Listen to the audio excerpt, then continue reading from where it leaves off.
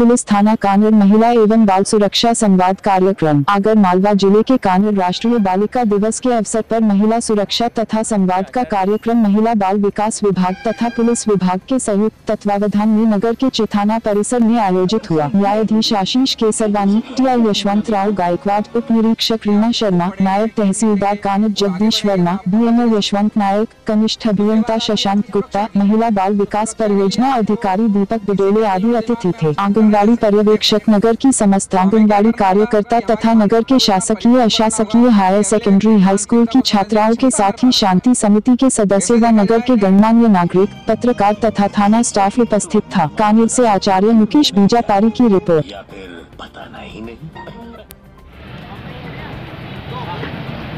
कन्या स्कूल की principal Radha Soni madam, master trainer